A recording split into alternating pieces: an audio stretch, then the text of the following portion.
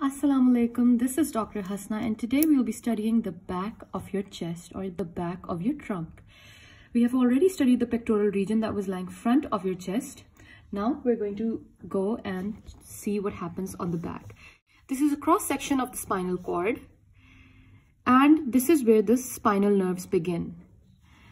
From posterior side of the cord come the sensory fibers and from anterior part the motor fibers.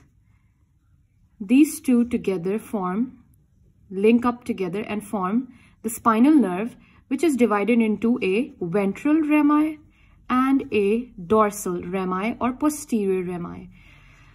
The ventral rami and dorsal rami, the significance of this is that ventral rami supply the anterior part of the body, while the dorsal rami supply posterior part of the body. Keep in mind that the ventral rami is also responsible for supplying the limbs, as the posterior rami do not supply the limbs, whether it is the back of the limbs, they do not.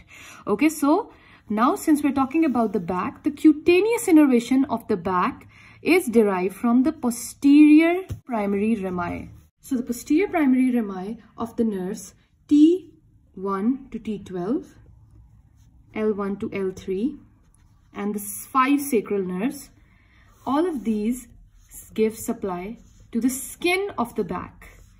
So each spinal nerve or each dorsal rami now will divide into a medial branch and a lateral branch. Up to the level of T6, the medial branches supply the skin. Below the level of T6, the lateral branches of these nerves supply the skin. So that's all you need to know about the cutaneous innervation of the back. Now let's talk about the muscles of the back. So these are the muscles of the back. Of them, the most important are the trapezius and latissimus dorsi that you will see. They're the most important and the most prominent muscles of the back. Let's talk about the trapezius first. It is a diamond-shaped muscle and it is the main muscle of the back. And the latissimus dorsi is mostly occupying the lower back. So this is the trapezius while this is the latissimus dorsi. So let's talk a little about the two triangles of these muscles.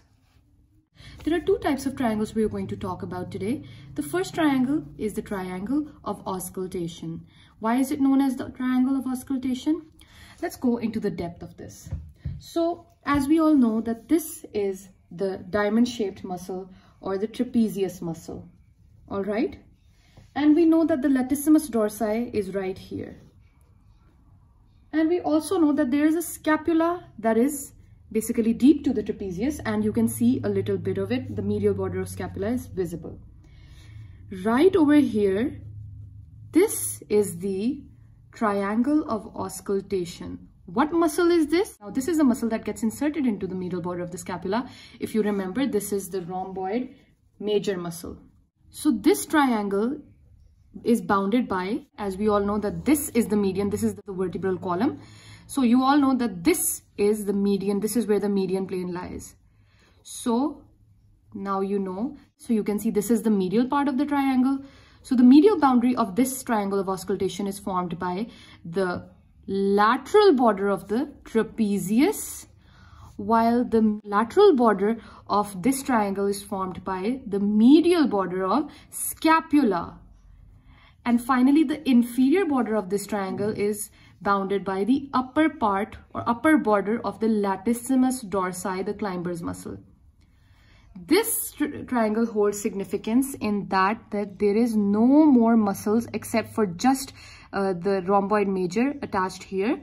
Hence, this area is where the doctor will keep his stethoscope to be able to hear the lungs, or if it's on the left side, then to be able to hear the gastric sounds, as this is an area where there is lack of layers. If you keep it here, there's trapezius, then there are deep muscles and more muscles. However, over here, it's just the rhomboid major, and even deep to that, there is the 6th and 7th rib with their 6th intercostal space. So that was the triangle of auscultation. Now we have another triangle, the lumbar triangle of Petit.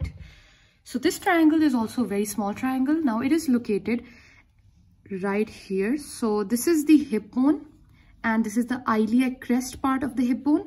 So the inferior boundary of this triangle is formed by the iliac crest of the hip bone.